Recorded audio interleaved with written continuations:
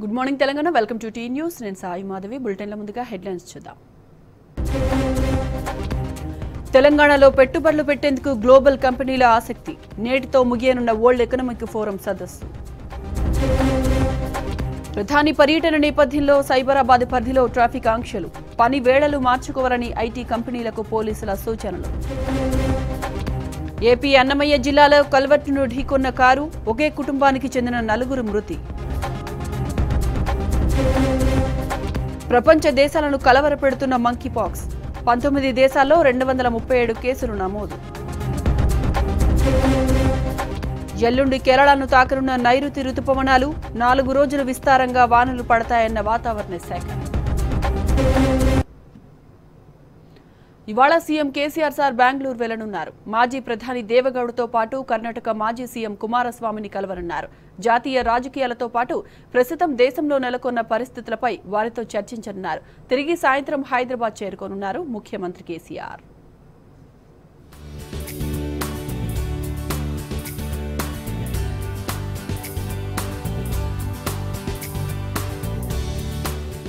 CM KCR ఇవాళ బెంగళూరులో పర్యటించనున్నారు మాజీ ప్రధాని దేవేగౌడ కర్ణాటక మాజీ సీఎం కుమారస్వామితో భేటీ కానున్నారు జాతీయ రాజకీయాలు దేశంలో నెలకొన్న సామాజిక ఆర్థిక పరిస్థితులు రాష్ట్రాలపై కేంద్ర ప్రభుత్వం అనుసరిస్తున్న అణచివేత వైఖరి వంటి అంశాలపై వారితో చర్చించే అవకాశం ఉంది ఇటీవల ఢిల్లీ పర్యటనలో ఆ రాష్ట్ర సీఎం అరవింద్ కేజ్రీవాల్ పంజాబ్ సీఎం భగవంత్ సింగ్ మాన్ ఉత్తరప్రదేశ్ మాజీ సీఎం సమాజ్వాదీ పార్టీ అధినేత అఖిలేష్ యాదవ్తో సీఎం కేసీఆర్ సమావేశమై సుదీర్ఘంగా అనేక విషయాలపై చర్చించారు అటు ప్రముఖ జర్నలిస్ట్ ప్రణయ్ రాయ్ వ్యవసాయ రంగ నిపుణుడు ఆర్థికవేత్త అశోక్ గులాటీతో సమాలోచనలు జరిపారు పంజాబ్ విత్తన తయారీ సంస్థలతోనూ సీఎం కేసీఆర్ సమావేశమయ్యారు ఇక తాజాగా దక్షిణాదిలో కీలక నేతలను సీఎం కలవనున్నారు సీఎం కేసీఆర్ తో పాటు టీఆర్ఎస్ లోక్సభ పక్షనేత నామా నాగేశ్వరరావు రాజ్యసభ సభ్యుడు సంతోష్ కుమార్ ఎమ్మెల్యేలు కృష్ణమోహన్ రెడ్డి రాజేందర్ రెడ్డి తదితరులు వెళ్లనున్నారు తిరిగి సాయంత్రానికి ముఖ్యమంత్రి హైదరాబాద్ చేరుకోనున్నారు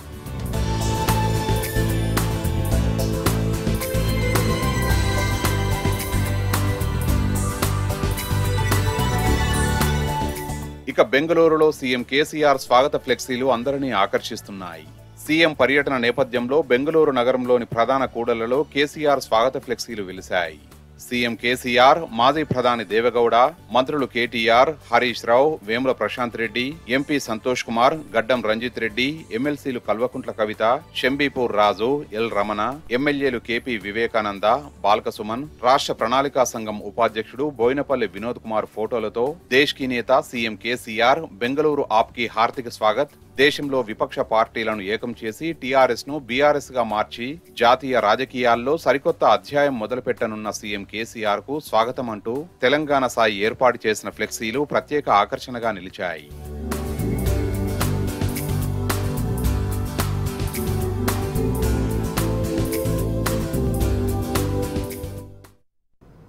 రాష్ట్రాలపై కేంద్రం ఆర్థిక యుద్ధం ప్రకటించినట్లుగా ప్రవర్తిస్తోంది రాష్ట్రాలను ఆర్థికంగా దెబ్బతీసేందుకు కుట్ర చేస్తున్న మోదీ సర్కార్ నిందను మాత్రం ఆర్థిక సంఘంపై మోపుతోంది ఆర్థిక సంఘం సిఫార్సుల్లో అనుకూల అంశాలే అమలు చేస్తోంది ఫైనాన్స్ కమిషన్ చెప్పకున్నా రాష్ట్రాలపై జబర్దస్తి చేస్తోంది ఆఫ్ బడ్జెట్ అప్పులను రాష్ట్రాల మెడకు చుట్టే ప్రయత్నిస్తోంది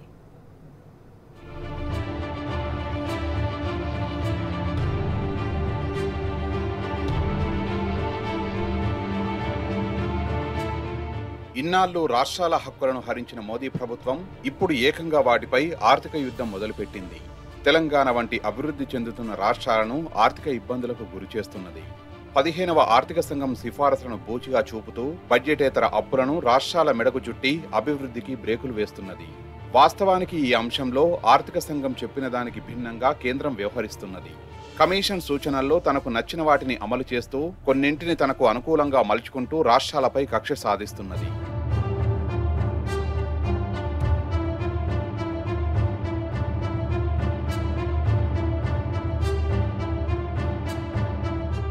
ప్రభుత్వాలు బడ్జెటేతర రుణాలను నియంత్రించాలని కమిషన్ సూచించింది అదనపు రుణాలు తీసుకోవడంలో క్రమశిక్షణ పాటించాలని చెప్పింది కానీ కమిషన్ సిఫారసుకు కేంద్రం సొంత భాష్యం చెప్పింది బడ్జెటేతర రుణాలను రాష్ట్రాల అప్పుల్లో జమ చేస్తామంటూ అకస్మాత్తుగా ప్రకటించింది కమిషన్ సిఫారసుల్లో ఈ పదమే లేదు పోనీ రాష్ట్రాల అభిప్రాయాలను కూడా తీసుకోలేదు దేశ చరిత్రలో ఇలా చేయడం ఇదే మొదటిసారి అలాగే ఎఫ్ఆర్బిఎం చట్టానికి భారీగా మార్పులు చేయాల్సిన అవసరం ఉన్నదని కమిషన్ అన్నది.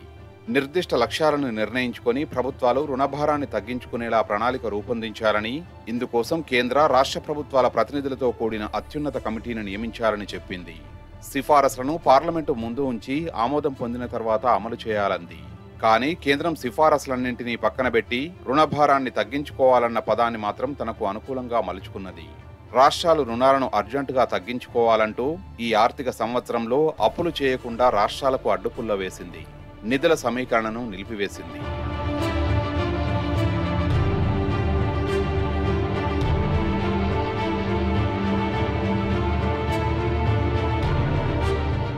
రాష్ట్రాల అప్పులను అడ్డుకోవడంలో ఆర్థిక సంఘాన్ని అడ్డుపెట్టుకుంటున్న కేంద్రం అదే ఉత్సాహాన్ని కమిషన్ సూచనల అమలులో పాటించడం లేదు. ఇందుకు అనేక ఉదాహరణలు ఉన్నాయి. 2019-20లో తెలంగాణకు కేంద్ర పన్నుల్లో వచ్చిన వాటాకు తగ్గకుండా 2020-21లోనూ నిధులు పంచాల్సి ఉన్నదని ఆర్థిక సంఘం చెప్పింది. ఈ మేరకు తెలంగాణకు 723 కోట్ల రూపాయలను ఇవ్వాలని చెప్పింది. సాధారణంగా ఆర్థిక సంఘం సిఫారసులను కేంద్రం అమలు చేస్తుంది. కానీ చరిత్రలో తొలిసారి మోదీ ప్రభుత్వం ఈ సంప్రదాయాన్ని గంగలో కలిపింది. తెలంగాణకు నయా పైసా ఇచ్చేందుకు ముందుకు రాలేదు. అలాగే 2021-26 మధ్య కాలానికి కేంద్ర ప్రభుత్వం రాష్ట్రాలకు ఇన్సెంటివ్లు, ప్రత్యేక గ్రాంట్లు, రంగాల వారీగా నిధులు కేటాయింపు జరపాలని లెక్కలతో సహా ఆర్థిక సంఘం సూచించింది. కానీ కేంద్రం ఈ ప్రతిపాదనల్ని ఒప్పుకోలేదు. అనేక సిఫారసులను పునః సమీక్షించాలంటూ తిప్పి పంపింది. అటు 14వ ఆర్థిక సంఘం తెలంగాణకు కేటాయించిన నిధుల్లో 817.61 కోట్ల రూపాయలు కేంద్రం బకాయి ఉన్నది. 315.32 కోట్ల రూపాయలు గ్రామీణ స్థానిక సంస్థలకు, 502.29 కోట్ల రూపాయలు పట్టణ స్థానిక సంస్థలకు రావాల్సి ఉన్నదని ఆర్థిక సంఘం చెప్పింది. కానీ మోదీ సర్కారు 14వ ఆర్థిక సంఘం గడువు పూర్తయినా తెలంగాణ ప్రభుత్వం 10 సార్లు లేఖలు రాసినా ఆ నిధుల్ని విడుదల చేయలేదు.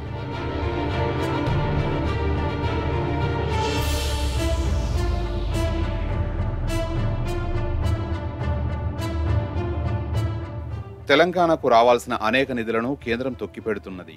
2014-15లో తెలంగాణకు రావాల్సిన సిఎస్ఎస్ బకాయిలు 495.20 కోట్ల రూపాయలను కేంద్రం పొరపాటున ఏపీ ఖాతాలో వేసింది.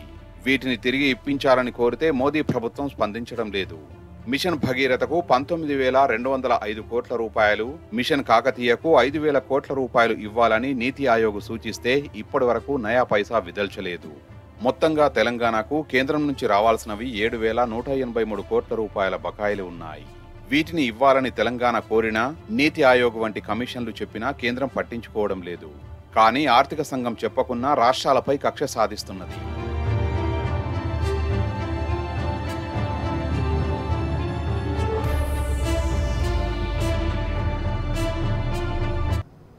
Welcome back. తెలంగాణపై పెట్టుబడుల వర్షం కురుస్తోంది. దేశ విదేశాల్లోని ప్రముఖ కంపెనీలు తెలంగాణలో పెట్టుబడులు పెట్టేందుకు ఆసక్తి చూపిస్తున్నాయి. మంత్రి కేటీఆర్ ప్రెజెంటేషన్తో రాష్ట్రంలో తమ కంపెనీలు స్థాపించేందుకు ముందుకు వస్తున్నాయి.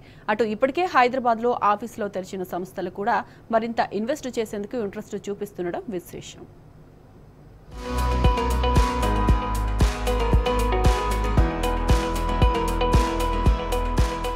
దావోస్లో మంత్రి కేటీఆర్ పేరు మార్మోగిపోతోంది. రాష్ట్రానికి పెట్టుబడులు సాధించడంలో ఆయన విజనరీ ప్రెజెంటేషన్ కు ప్రపంచంలోని టాప్ సీఈఓలు ముగ్ధులవుతున్నారు. పెద్ద పెద్ద కంపెనీలు తెలంగాణ పారిశ్రామిక విధానం పట్ల ఆకర్షితమవుతున్నాయి. పలు సంస్థలు అక్కడికక్కడే ఒప్పందాలు చేసుకుంటున్నాయి. మరికొందరు పారిశ్రామికవేత్తలు తెలంగాణకు రావడానికి ఆసక్తి చూపిస్తున్నారు. రోచే, సీరం వంటి దిగ్గజ ఫార్మా సంస్థలు హైదరాబాద్లో పెట్టుబడులు పెట్టేందుకు ఉత్సాహం చూపించాయి.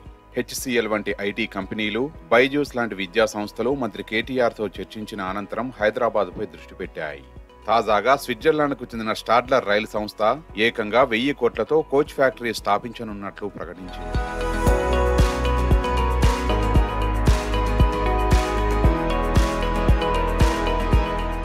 తెలంగాణలో రైలు కోచ్ల తయారీ ఫ్యాక్టరీ ఏర్పాటు చేసేందుకు స్విట్జర్లాండ్ సంస్థ స్టాడ్లర్ రైలు ముందుకొచ్చింది. 2 ఏళ్లలో 1000 కోట్ల రూపాయల పెట్టుబడితో ఈ ఫ్యాక్టరీని ఏర్పాటు చేసేందుకు తెలంగాణ ప్రభుత్వంతో అవగాహన ఒప్పందాన్ని కుదుర్చుకుంది. ఈ మేరకు మంత్రి కేటీఆర్ సమక్షంలో Stadler rail executive vice president అన్సాడ్ బ్రోగ్మై, Telangana పరిశ్రమల శాఖ ముఖ్య కార్యదర్శి జయేష్ రంజన్ ఈ ఒప్పందంపై సంతకాలు చేశారు. ఈ సంస్థ ద్వారా 2500 మందికి ఉద్యోగ అవకాశాలు రానున్నాయని మంత్రి కేటీఆర్ తెలిపారు. రాష్ట్రంలోని మేధా Cervo drives private limited, Stadler rail సంయుక్తంగా ఈ ఫ్యాక్టరీని స్థాపించనున్నాయి. ఈ ఫ్యాక్టరీలో తయారయ్యే రైలు కోచ్లను భారత్తో పాటు ఆసియా పసిఫిక్ ప్రాంతాలకు కూడా ఎగుమతి చేయనున్నట్లు కంపెనీ తెలిపింది. ఈ ఒప్పందానికి ముందు అన్సార్డ్ బ్రోక్మై మంత్రి కేటీఆర్తో సమావేశమయ్యారు. తెలంగాణలోని అవకాశాలపై మంత్రి కేటీఆర్ వివరించడంతో భారత్లో రైల్ కోచ్ ఫ్యాక్టరీ ఏర్పాటు చేసేందుకు తెలంగాణను ఎంచుకున్నట్లు అన్సార్డ్ బ్రోక్మై తెలిపారు.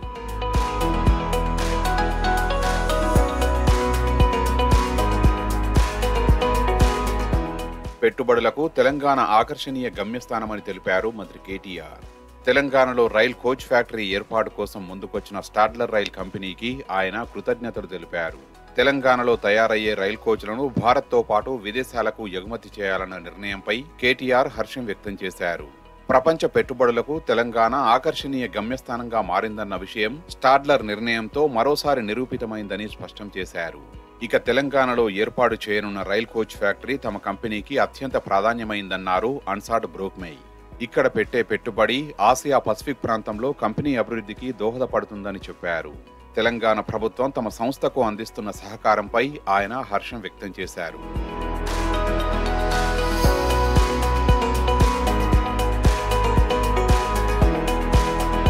మరోవైపు రాష్ట్ర విభజన హామీల్లో భాగంగా కాజీపేటలో రైల్ కోచ్ ఫ్యాక్టరీని ఏర్పాటు చేయాల్సిన కేంద్ర ప్రభుత్వం తెలంగాణ పట్ల వివక్షతో వ్యవహరించి ఆ ఫ్యాక్టరీని ఇతర రాష్ట్రాలకు మంజూరు చేసింది.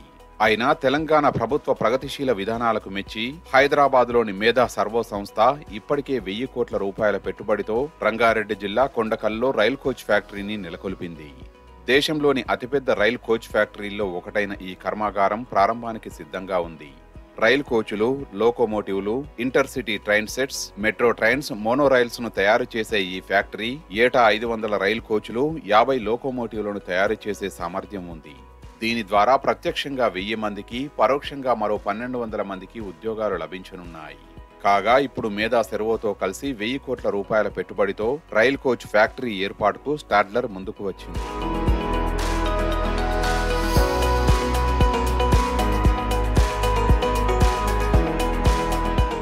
ఇక ఎనర్జీ మేనేజ్మెంట్, ఆటోమేషన్ ఉత్పత్తుల తయారీ సంస్థ స్నైడర్ ఎలక్ట్రిక్ రాష్ట్రంలో మరో తయారీ యూనిట్ ను ఏర్పాటు చేస్తామని ప్రకటించింది. ప్రపంచ ఆర్థిక వేదిక సమావేశాల్లో భాగంగా మంత్రి కేటీఆర్తో company executive vice president look రిమోండ్ సమావేశమై నూతన యూనిట్ ఏర్పాటు ప్రకటన చేశారు. ఇప్పటికే తెలంగాణలో కార్యకలాపాలు కొనసాగిస్తున్న తమ యూనిట్ ప్రపంచంలోనే అత్యుత్తమ ప్రమాణాలు కలిగిన ఫ్యాక్టరీగా WEF లో అడ్వాన్స్డ్ లైట్ హౌస్ అవార్డును దక్కించుకున్నట్లు తెలిపారు. తెలంగాణలో తమ కంపెనీ కార్యకలాపాలు సాఫీగా కొనసాగుతున్నాయన్న ఆయన రాష్ట్రంలోని పారిశ్రామిక అనుకూల వాతావరణంపై ప్రశంసలు కురిపించారు. రాష్ట్రంలో ఉన్న ఈ పరిస్థితులను దృష్టిలో పెట్టుకుని తమ కంపెనీ విస్తరణ ప్రణాళికల్ని ప్రకటిస్తున్నట్లు లిక్ రుమోంట్ వివరించారు. తెలంగాణను పెట్టుబడుల రాజధానిగా మార్చేందుకు తాము కృషి చేస్తున్నట్లు తెలిపారు మంత్రి కేటీఆర్. తమ ప్రయత్నంలో భాగంగా స్నైడర్ ఎలక్ట్రిక్ తమ తయారీ పరిశ్రమను విస్తరిస్తామని చెప్పడం పట్ల ఆయన హర్షం వ్యక్తం చేశారు. కొత్త యూనిట్ వల్ల కొత్తగా 1000 మందికి ఉద్యోగ అవకాశాలు లభిస్తాయని వెల్లడించారు. తెలంగాణలో కార్యకలాపాలను విస్తరిస్తున్న స్నైడర్ కంపెనీకి మంత్రి కేటీఆర్ ధన్యవాదాలు తెలిపారు.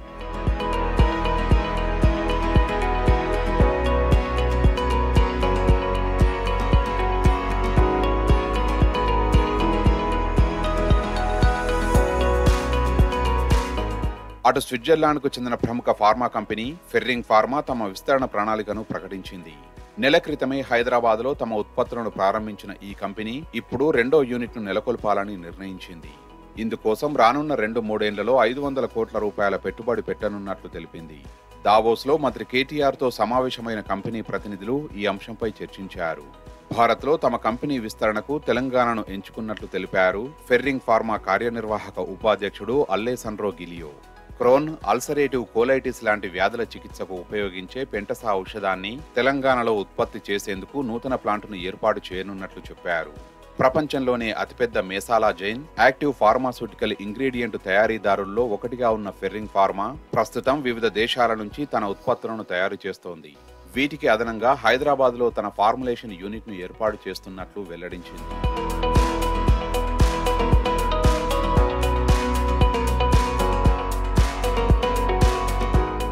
ఫెర్రింగ్ ఫార్మా విస్తరణ ప్రణాళికపై మంత్రి కేటీఆర్ హర్షం వ్యక్తం చేశారు.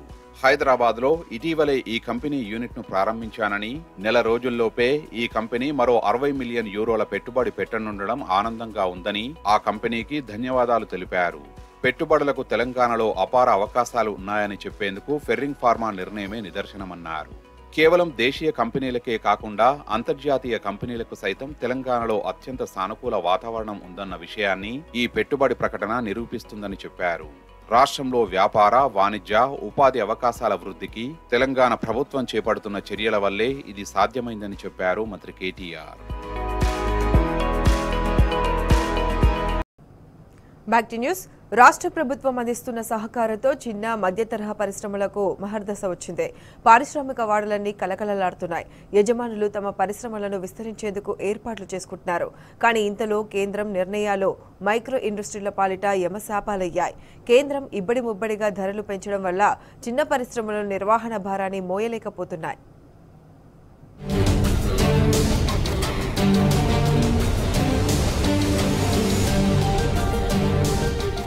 ఉమ్మడి రాష్ట్రంలో మైక్రో ఇండస్ట్రీ ఘోరంగా దెబ్బతిన్నది. ఎప్పుడు పడితే అప్పుడు కరెంటు కోతలుండేవి. పరిశ్రమలకు నిరంతరం పవర్ హాలిడేలు ఇచ్చేవారు. దాంతో ప్రొడక్షన్ పడకేసేది. టార్గెట్ రీచ్ అవ్వలేక పరిశ్రమల యజమానులు నానా ఇబ్బందులు పడేవారు. కరెంటు కోసం పారిశ్రామికవేత్తలు ఇందిరా పార్క్ దగ్గర ధర్నాలు చేసిన సందర్భాలను సమైక్య రాష్ట్రంలో చూశాం. తెలంగాణ వచ్చిన తర్వాతే చిన్న మధ్య తరహా పరిశ్రమలకు పూర్వ వైభవం వచ్చింది. ఇచ్చిన మాట ప్రకారం పరిశ్రమలకు 24 గంటల కరెంటు సరఫరా అందిస్తోంది ప్రభుత్వం. దాంతో పారిశ్రామిక వాడలన్నీ విరామం లేకుండా పనిచేస్తున్నాయి. డైనమిక్ లీడర్ కేటీఆర్ పరిశ్రమల శాఖ మంత్రిగా ఉండటం తమ అదృష్టంగా భావిస్తున్నారు చిన్న తరహా పరిశ్రమల యజమానులు. తెలంగాణకు భారీగా పెట్టుబడులు తేవడానికి మంత్రి కేటీఆర్ చేస్తున్న కృషి అద్భుతమని కొనియాడుతున్నారు. రాష్ట్రానికి భారీ పరిశ్రమలు వస్తే వాటి ద్వారా చిన్న తరహా పరిశ్రమలకు ఆర్డర్లు పెరుగుతాయని Balanagar micro small industrial association అధ్యక్షుడు అంబటి సునీల్ కుమార్ చెబుతున్నారు. ఒక షిఫ్ట్ చేసుకోవడానికి మాకు చాలా ప్రాబ్లం ఉండేది. దానివల్ల మాకు ఆర్డర్స్ కూడా చాలా తక్కువ ఉండేది. అలాగే మా వర్కర్లకు కూడా వాళ్ళకు ఓటీలు లేక వాళ్ళ ఫ్యామిలీస్ వాళ్ళందరూ చాలా బాధపడడం జరిగింది. అలాగే ఇప్పుడు తెలంగాణ వచ్చిన తర్వాత మనకి 24 గంటల కరెంట్ ఏదైతే మన కేసీఆర్ సార్ గారు మరియు మన కేటీఆర్ గారు మా మినిస్టర్ గారు ఏదైతే వాగ్దానం చేశారో అది నిలబెట్టినందుకు వాళ్ళు సంతోషంగా ఉన్నారు, మేము సంతోషంగా ఉన్నాము. కాబట్టి ఏదైతే గవర్నమెంట్ ప్రామిస్ చేసిందో అది 100% చేసి చూపిస్తారని చెప్పేసి మా కేటీఆర్ గారికి అలాగే కేసీఆర్ గారికి మేము ఎప్పుడు ధన్యవాదాలు చెప్తాము.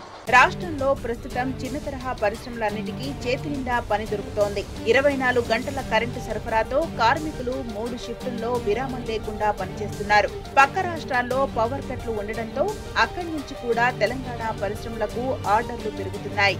అయితే కేంద్ర ప్రభుత్వం పెట్రోల్, డీజిల్, గ్యాస్ ధరలను పెంచడంతో చిన్న తరహా పరిశ్రమలు ఇక్కట్లు పడుతున్నాయి. రా మెటీరియల్ రేటు పెరిగి యజమానులు ఇబ్బంది పడుతున్నారు. రాజకీయాల కోసం పరిశ్రమలతో కార్మికుల జీవితాలతో ఆడుకోవద్దని యజమానులు కేంద్రానికి విజ్ఞప్తి చేస్తున్నారు. చిన్న చిన్న వర్క్ ఇండస్ట్రీస్ కానీ ఏవైతే ఉన్నాయో అవన్నీ కూడా ఇప్పుడు మనకు ఆర్డర్లు వస్తున్నాయి. కాబట్టి ఇప్పుడు మాకు చాలా సంతోషంగా ఉంది. కానీ మాకు ప్రాబ్లం వల్ల ఏంటంటే సెంట్రల్ గవర్నమెంట్ ఏదైతే గ్యాసు, పెట్రోల్ ధరలు ఇవన్నీ పెంచడం వల్ల మాకు రా మెటీరియల్ రేట్ ఒకటి పెరగడం బాగా బాధాకరంగా ఉంది. లేదంటే వాస్తవానికి ఆ రేట్లు కూడా మనకు రీజనబుల్గా ఉంటే ఇప్పుడు మనం చెప్తున్నాము మొత్తం భారతదేశంలోకే జీడిపిలో మనం నెంబర్ 1 స్థాయికి వెళ్ళే వాళ్ళము. కాబట్టి సెంట్రల్ గవర్నమెంట్ కూడా దయచేసి వారు ఆలోచించి వారి పిచ్చి పిచ్చి ఆలోచనలకు దూరం పెట్టుకొని ఈ ఇండస్ట్రీస్ని వాళ్ళు రాజకీయం చేయకుండా వాళ్ళు ఆలోచించి ఇండస్ట్రీస్కి ఏదో ఒక విధంగా వాళ్ళు ఈ రా మెటీరియల్ రేట్లు పెరగకుండా వాళ్ళు ఏదైనా కంట్రోల్ చేస్తే బాగుంటుందని చెప్పి మేము కోరుకుంటున్నాం. సీఎం కేసీఆర్ ఇచ్చిన మాట ప్రకారం నిరంతరం విద్యుత్ సరఫరా చేయటం వల్లే మైక్రో ఇండస్ట్రీస్ విజయవంతంగా నడుస్తున్నాయని యజమానులు చెబుతున్నారు. కార్మికులకు కూడా చేతి నిండా పని దొరుకుతోందని అంటున్నారు. కేంద్ర ప్రభుత్వం ఇష్టం వచ్చినట్టు రా మెటీరియల్ ధరలు పెంచుకుంటూ పోతే మైక్రో ఇండస్ట్రీస్ పడిపోయే ప్రమాదం ఉందని ఆందోళన వ్యక్తం చేస్తున్నారు. ఇప్పుడు ఈ కేసీఆర్ గారు ఒకసారి హామీ ఇచ్చారు మాకు, ఈ తెలంగాణ విడిపోయినా కానీ ఆంధ్ర తెలంగాణ విడిపోయినా కానీ మైక్రో ఇండస్ట్రీస్కి మేము కరెంట్ ఇస్తాము అన్నారు. అప్పటి నుంచి ఇప్పుడు దాకా 6 సంవత్సరాలు బట్టి నెంబర్ 1గా ఇస్తున్నారు. ఆయన దయ వల్ల ఈ మిషనరీ ఈ మైక్రో ఇండస్ట్రీస్ నడుస్తున్నాయి. పెద్ద పెద్ద ఇండస్ట్రీస్ అంటే జనరేటర్ ఉంటుంది, మాకు ఉండవు. జనరేటర్ ఉంటుంది కాబట్టి మేమే గవర్నమెంట్ ఎలా ఉంటే మేము అలాగ ఉంటాం. చాలా నెంబర్ 1 ఉంది. కాబట్టి ఇప్పుడు 6 సంవత్సరాల వరకు కేటీఆర్ గారి దృష్టిలో తిరుగుతున్నాం మేము. టీఎస్ఐ పాస్ ద్వారా ల్యాండ్ ఇస్తారని. మాకు కనుక ల్యాండ్ వస్తే సంతోషం. ఎక్స్పెండ్ చేస్తున్నారు, హామీ ఇచ్చారు. మాకు అతి త్వరలో అవుతుందని చెప్పారు కేటీఆర్ గారు కూడా. అయిద్దని నమ్మకంతో ఉన్నాము.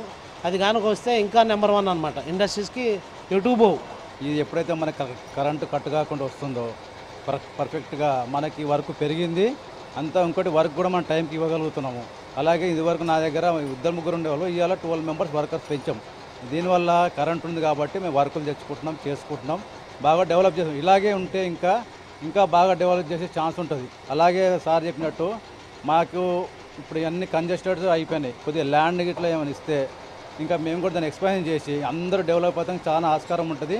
ఇది కరెంటు పక్క 24 అవర్స్ కరెంట్ ఇవ్వడం చాలా మాకు ఉపయోగకరంగా ఉంది, చాలా హెల్ప్ఫుల్ ఉంది. మేము డెవలప్ అవుతున్నాం. చిన్న తరహా పరిశ్రమలు నిరంతరంగా నడుస్తుండటంతో కార్మికులు కూడా సంతోషం వ్యక్తం చేస్తున్నారు. 3 షిఫ్టుల్లో హ్యాపీగా పనిచేసుకుంటున్నామని చెబుతున్నారు. కరెంటు ఇలాగే రావాలంటే ఎప్పటికీ టీఆర్ఎస్ ప్రభుత్వమే ఉండాలని కోరుకుంటున్నారు కార్మికులు. మన తెలంగాణ ప్రభుత్వం వచ్చిన తర్వాత మన కేసీఆర్ మనకు ఎప్పుడైతే వాగ్దానం చేసిండో విడిపోయిన ప్రభుత్వం తర్వాత మనకు అప్పటి నుంచి కరెంటు పోవట్లేదు.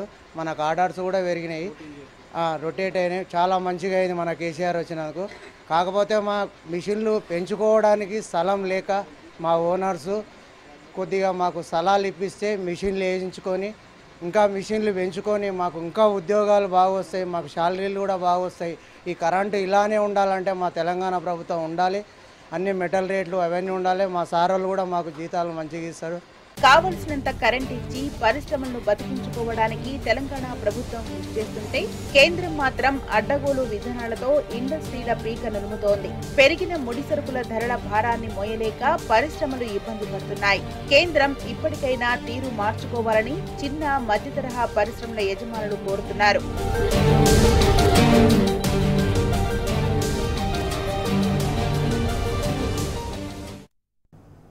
హైదరాబాద్కు తలమానికంగా మారింది ఐఎస్బీ. ప్రతిష్టాత్మకమైన ఐఎస్బీ ద్విదశాబ్ది ఉత్సవాలు జరుపుకుంటుంది.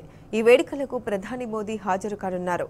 ప్రధాని రాకను దృష్టిలో ఉంచుకుని నగరంలో పోలీసులు ట్రాఫిక్ ఆంక్షలు విధించారు.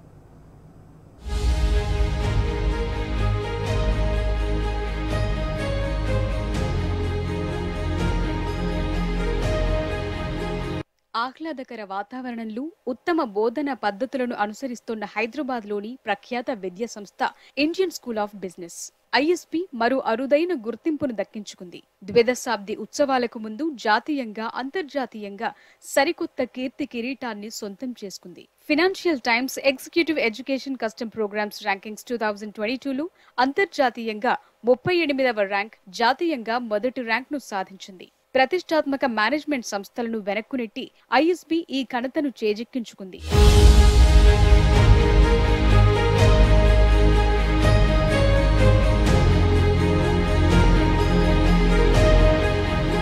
గతేడాది ఈ ర్యాంకుల్లో అంతర్జాతీయంగా 64వ ర్యాంకును సొంతం చేసుకున్న ఐఎస్బీ తాజాగా తన ర్యాంకును 38వ స్థానానికి మెరుగుపరుచుకుంది. మొత్తం 49,000 మంది ఎగ్జిక్యూటివ్స్ కు శిక్షణనివ్వటం ద్వారా ఐఎస్బీ ఈ ర్యాంకింగ్స్ ను పొందగలిగిందని ISB deputy Deen education and digital initiatives executive professor దీపామణి తెలిపారు. దీంతో పాటు ఫ్యూచర్ యూజ్ ర్యాంకింగ్స్ లో ఐఎస్బీ అంతర్జాతీయంగా 7వ ర్యాంకును సొంతం చేసుకుందని వెల్లడించారు.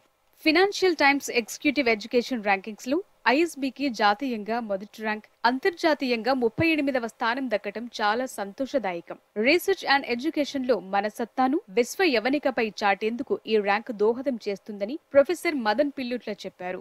So if you look at the history of the ISB, what ISB does do is it knuckles down and does whatever the work that it needs to do. It does it well.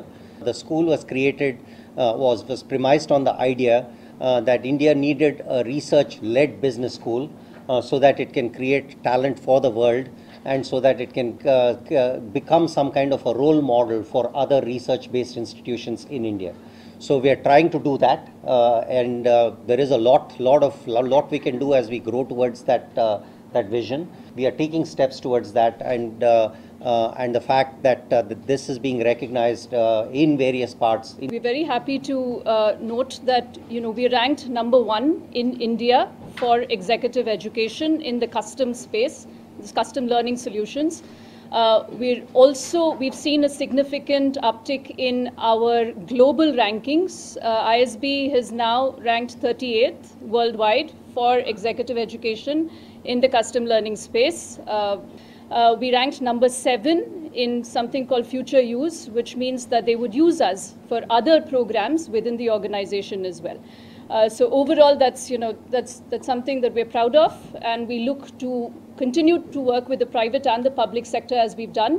హైదరాబాద్కు తలమానికంగా మారిన ఐఎస్బీలో చదువుకునేందుకు దేశ విదేశాల విద్యార్థులు queue కడుతున్నారు. సుమారు 60 దేశాలకు చెందిన 13,500 మంది విద్యార్థులు ఐఎస్బీలో చదువుకున్నారు. 49,000 ఎగ్జిక్యూటివ్లు, 600కు పైగా వ్యాపారవేత్తలు ఐఎస్బీ కోర్సులను పూర్తి చేశారు. ఇక్కడి విద్యార్థులకు భారీ డిమాండ్ ఉంటుంది. క్యాంపస్ ప్లేస్మెంట్స్ లో భాగంగా ప్రముఖ సంస్థలు భారీ ప్యాకేజీలు ఇచ్చేందుకు ముందుకొస్తున్నాయి.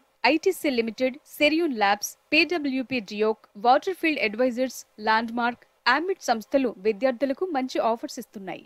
1996లో ఐఎస్బీ బోర్డు ఏర్పాటయ్యింది. 1999లో ఐఎస్బీకి శంకుస్థాపన చేశారు. 2001లో అప్పటి ప్రధాని వాజ్పేయి ఐఎస్బీని ప్రారంభించారు. తొలుత పీజీ ప్రోగ్రామ్ ఎగ్జిక్యూటివ్ ఎడ్యుకేషన్ ను ప్రారంభించారు. 2003లో ఎక్స్పెరిమెంటల్ లెర్నింగ్ ప్రోగ్రామ్ ఫర్ పీజీపీని మొదలుపెట్టారు. 2009లో PGP in management for senior executives programme ను ప్రారంభించారు. 2010లో ఎంఐటీ, ఫ్రెచర్ స్కూల్ తో ఎంఓయూ, 2011లో ఎఫ్పీఎం ప్రారంభించారు. 2013లో certificate programme in business analytics ను ప్రారంభించారు. 2014లో యూటీ డల్లాస్ టాప్ 100 ర్యాంకింగ్స్ లో చోటు దక్కింది. ఐఎస్బీ విద్యార్థులు హాల్ట్ బహుమతిని మాజీ అమెరికా అధ్యక్షుడు బిల్ క్లింటన్ చేతుల మీదుగా అందుకున్నారు. 2017లో advanced management programme in public policy and manufacturing and operations ను ప్రారంభించారు. 2016లో వర్కింగ్ ప్రొఫెషనల్స్ కోసం వైద్యం, మౌలిక వసతుల కల్పన రంగాల్లో పీజీపీ ఇన్ మేనేజ్మెంట్ కోర్సులను ప్రారంభించారు. 2017లో ఐఎస్బీకి ఈక్యూయుఐఎస్ అక్రెడిటేషన్ గుర్తింపు లభించింది. 2018లో executive fellow programme in management కోర్సును ప్రారంభించారు. 2019లో Forbes best business schools rankings లో 7వ స్థానం లభించింది. 2020లో ఏఈసిఎస్బి, ఈక్యూయుఐఎస్ తో పాటు ఏఎంబీఏ అక్రెడిటేషన్ గుర్తింపు పొందింది. Artificial intelligence and design capacity building ఏర్పాటుకు భారతీయ రైల్వేతో ఒప్పందం కుదుర్చుకుంది. 2021లో Bloomberg business week best B school rankings లో ఆసియా పసిఫిక్ ప్రాంతంలో 5వ స్థానం, దేశంలో తొలి స్థానం లభించింది.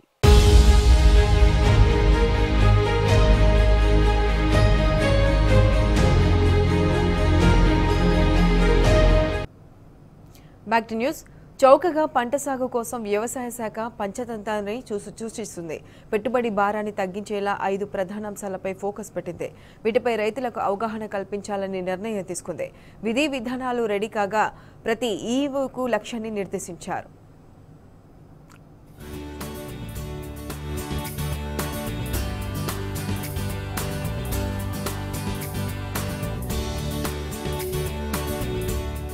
పంటల సాగులో వ్యవసాయ శాఖ వినూత్న పద్ధతికి శ్రీకారం చుట్టింది. రైతులకు పెట్టుబడి భారం తగ్గించడంతో పాటు ఎరువుల వినియోగం తగ్గించేలా చర్యలు చేపట్టింది. ఇందులో భాగంగానే పంటల సాగులో ప్రధానమైన 5 అంశాలను గుర్తించి వాటిపై ఫోకస్ పెట్టింది. వరి సాగులో వెదజల్లే విధానం అమలు చేయడం, పంట పొలాల్లో భాస్వరం నిల్వల కరిగింపు, రసాయన ఎరువులకు బదులు పచ్చిరొట్ట పైర్ల పెంపకం, దశల వారీగా ఎరువుల వినియోగం, పత్తి, కంది సాగు పెంపు అంశాలపై దృష్టి పెట్టింది. వానాకాలం సీజన్ నుంచే ఈ విధానాలను అమలు చేయాలని నిర్ణయించింది. తొలి దశలో ప్రతి గ్రామం, మండలంలో కొంతమంది రైతులను ఎంపిక చేసి వ్యవసాయ విస్తరణ అధికారులు అవగాహన కల్పిస్తారు.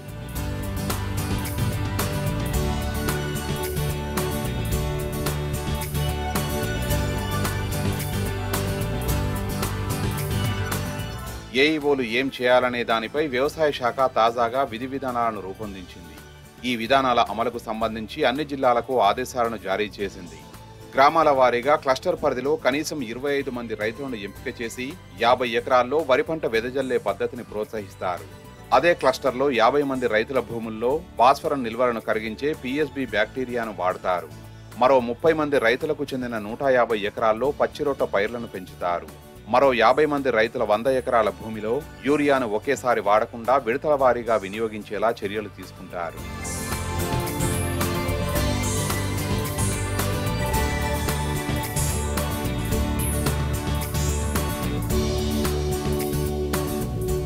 వరి సాగుకు కూలీల కొరత ప్రధాన సమస్యగా మారింది. ఈ నేపథ్యంలో వరి సాగులో నాటు విధానానికి బదులు విత్తనాలను వెదజల్లే పద్ధతిని వ్యవసాయ శాఖ ప్రోత్సహిస్తున్నది. ఈ విధానం ద్వారా కూలీల సమస్యకు చెక్ పెట్టడంతో పాటు పంట ముందుగానే సాగు చేసుకునే వెసులుబాటు కలుగుతుంది. ఎకరాకు 8,000 రూపాయల వరకు పెట్టుబడి ఆదా అవుతుంది. దిగుబడి పెరుగుతుంది. మార్కెట్లో పత్తి, కందికి భారీ డిమాండ్ ఉన్నది. ఈ నేపథ్యంలో ఈ పంటలు సాగు చేసేలా రాష్ట్ర ప్రభుత్వం ప్రోత్సహిస్తున్నది.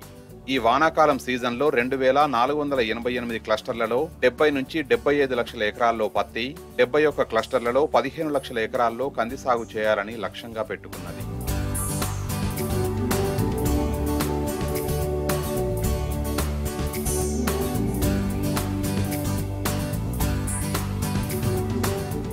రైతులు మోతాదుకు మించి DAP కాంప్లెక్స్ ఎరువులు వినియోగిస్తున్నారు.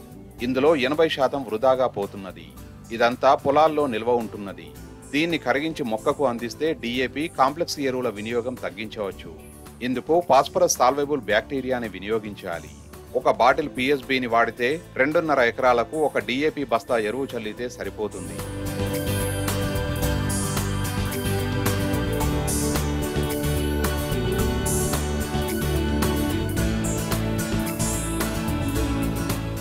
యూరియాతో పాటు కాంప్లెక్స్ ఎరువుల వినియోగాన్ని తగ్గించేందుకు పచ్చిరొట్ట పైర్ల సాగు మంచి మార్గం. జీలుగా, జనుము, పిల్లి పెసర, పెసర వంటి పచ్చిరొట్ట పైర్లను సాగు చేసి పూత దశలో కలియదున్నడం వల్ల పంటకు అవసరమైన నత్రజని లభిస్తుంది. నేల సారవంతమై పోషక విలువలు పెరుగుతాయి. ఎకరం పొలంలో పచ్చిరొట్ట పంటను కలియదున్నడం ద్వారా 2 యూరియా బస్తాలను తగ్గించుకోవచ్చు.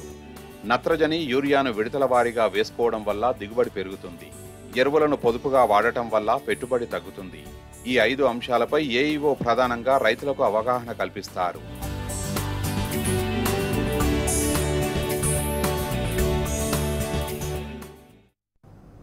మంకీపాక్ మహమ్మారి ప్రపంచ దేశాలను కలవరపెడుతుంది. మొన్నటి వరకు అమెరికా, ఐరోపా దేశాలకే పరిమితమైన మంకీపాక్స్ తాజాగా ఆస్ట్రియా, స్లోవేనియా, చెక్ రిపబ్లిక్ దేశాలకు పాకింది.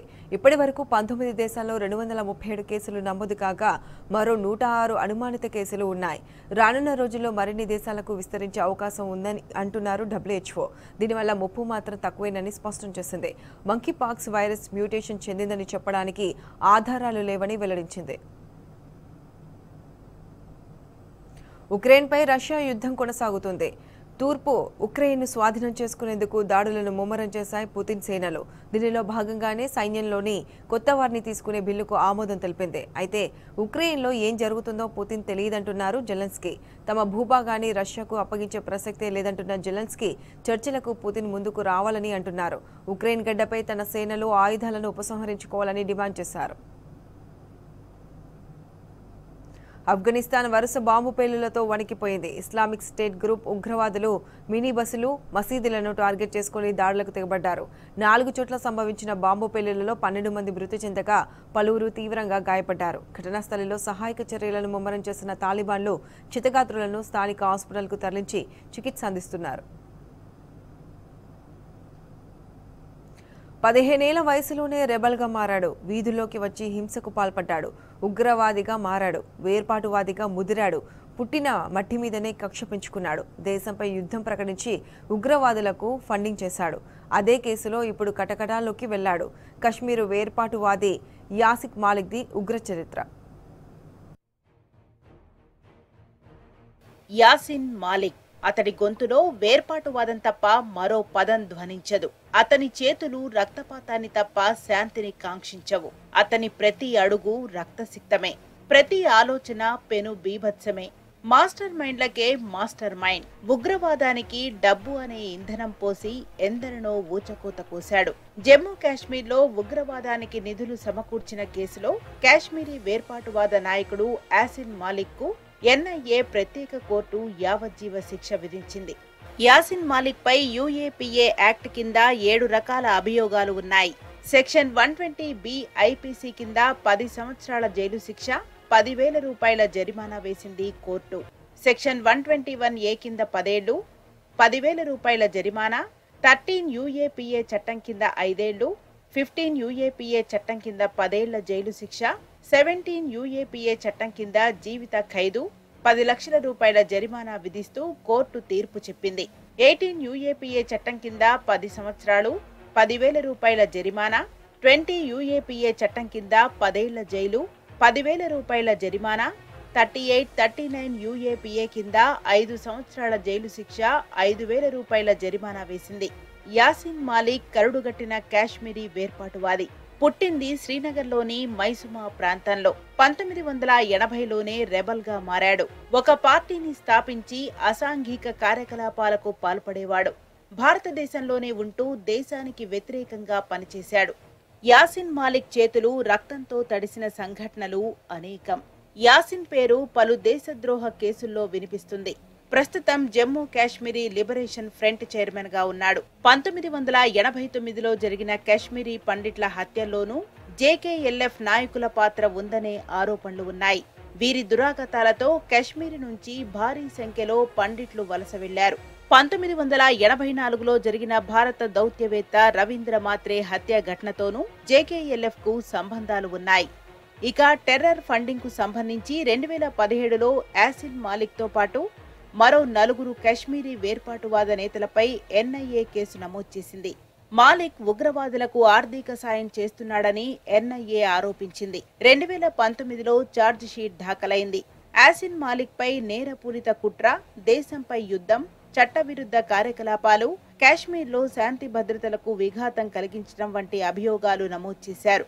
2019 ఫిబ్రవరి 26న యాసిన్ మాలిక్ ఇంట్లో NIA బృందాలు సోదాలు నిర్వహించాయి. 2019 ఏప్రిల్ 10న యాసిన్ మాలిక్ ను NIA అరెస్ట్ చేసింది. 2022 మార్చి 16న లష్కరే తోయిబా వ్యవస్థాపకుడు హఫీజ్ సయీద్, హిజ్బుల్ ముజాహిద్దీన్ చీఫ్ సయ్యద్ సలావుద్దీన్ సహా పలువురు వేర్పాటువాద నేతలపై కూడా ఛార్జ్ షీట్ దాఖలు చేయాలని NIA కోర్టు ఆదేశించింది. దీనికనుగుణంగా NIA వారిపై కూడా ఛార్జ్ షీట్లను దాఖలు చేసింది. 2022 మే 19న NIA కోర్టు యాసిన్ మాలిక్ ను దోషిగా తేల్చింది. ఉగ్రవాదులకు అతడు నిధులు అందించిన మాట వాస్తవమేనని స్పష్టం చేసింది. టెర్రర్ ఫండింగ్ కేసులో తనపై నమోదైన అన్ని అభియోగాలను యాసిన్ మాలిక్ కూడా అంగీకరించాడు. వాటిని కోర్టులో సవాలు చేయటానికి నిరాకరించాడు. దీంతో NIA కోర్టు అతన్ని దోషిగా నిర్ధారించింది. ఈ కేసులో మాలిక్ కు యావజ్జీవ శిక్షను విధిస్తూ NIA ప్రత్యేక కోర్టు తాజాగా తీర్పు చెప్పింది.